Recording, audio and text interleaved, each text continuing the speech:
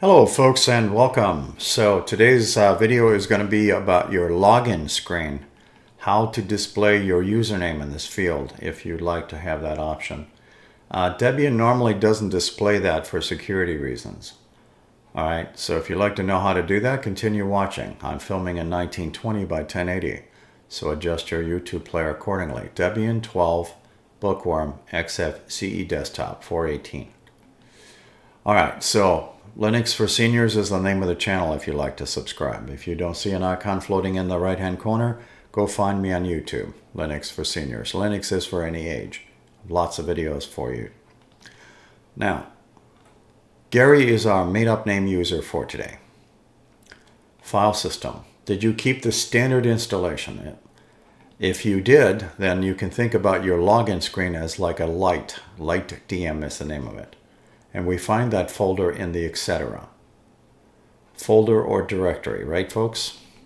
All right, type in Light if you want to think about that like a light bulb. Lightdm is where this configuration file is.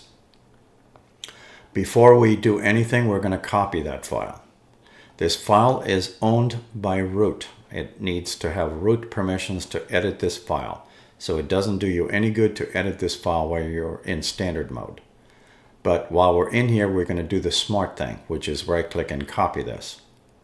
And we're going to go and find Gary's document folder. We're going to create a subfolder. We're just going to call it Lightdm backup. So you know what it is. Or whatever name you want to give it. All right, so now we have a copy of this thing. All right, so some of you folks have done this before, and some of you folks maybe not so much. I'm about to show you how to get your file manager in root mode. Be very careful in here, but I'll walk you through the complete process. Again, I would highly suggest you subscribe to watch the video, maybe once or twice so you understand this. All right, if you've never done this before. All right, Gary is our user for today. The name of this computer is Debian 12. So normally you would type in sudo thunar to get into your file manager on most distributions, but not on Debian because it'll actually reject that. I'll just give you an example of that. Thunar is the name of your file manager. So right now I'm going to put in Gary's password. And the system is saying that Gary is not part of the sudoers file. In other words, he doesn't have permission. So type in su, providing you just kept the standard settings when you installed, and put in that password. Now it says root at Debian 12. Now Gary is in root mode. Now we can type in thunar, and it will open this in root mode. All right, so a couple of tips for you. I can use the old-fashioned way of resizing over here, or I can just double-click on this nice blue line. All right. I'm using a fairly standard keyboard, fairly standard computer mouse with a scroll wheel. Holding down my control key, scrolling up to make them bigger. So let's go find Xfce directory, Xfce folder, and Lightdm, L-I-G-H-T. It automatically lights up the folder, Lightdm, and we're going to open that. 4 files are in here. Did you already make a copy of this yet? If not, do it now. So again, this is owned by root, and we need root permissions to edit this file. We can open this with the one that you have installed called Mousepad if you like. Or we can also open this up with another text editor if you have others installed. I have Kate.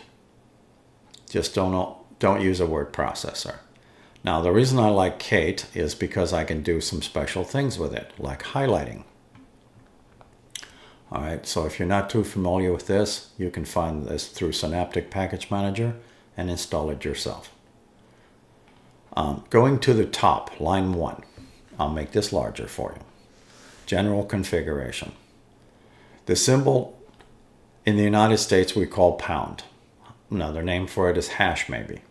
But everything that starts with a pound, most programmers also use this to make remarks.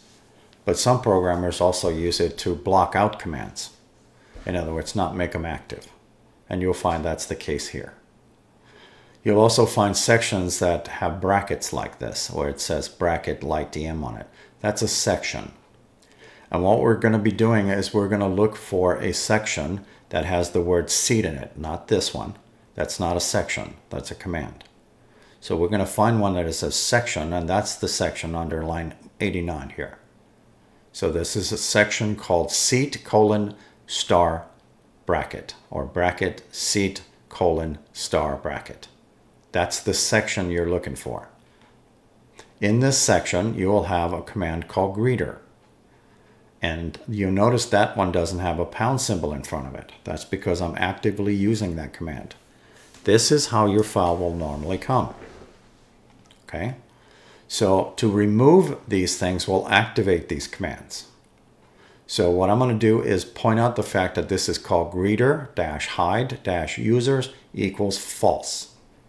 So if I remove that pound symbol, that means that it's not going to hide my users. Does that make sense? All right, then I'm going to save this file because that's the only line I need to edit out of all those lines. And I'm done. Except you need to close all this stuff down. And you'll have all kinds of warning boxes. Close all that. Then you're going to go over to the corner and you're going to not log out. You're going to restart. I'm going to say this twice. You're going to restart your machine. Once you've restarted your machine, you'll go and approach your login screen. It may have your user already, or it'll have the word other. If you click that down arrow key, you should see your user if it does say other. And then click on your username and log in normally. Once you let all the services load, then do yourself a favor, check it out by logging out normally. And when you log out, you should see that box should be holding your username there. And all you got to do is put in your password. And then you're done. If that didn't work, you follow this procedure. I do recommend that you probably subscribe and keep this for later. So you'll have that at your fingertips in case you have to recreate the user, or more importantly, you have to install it on other machines. I just recommend doing that possibly for home use. Constantly typing in your username at home can be annoying to some folks, and that's why I did this video. Thank you for watching.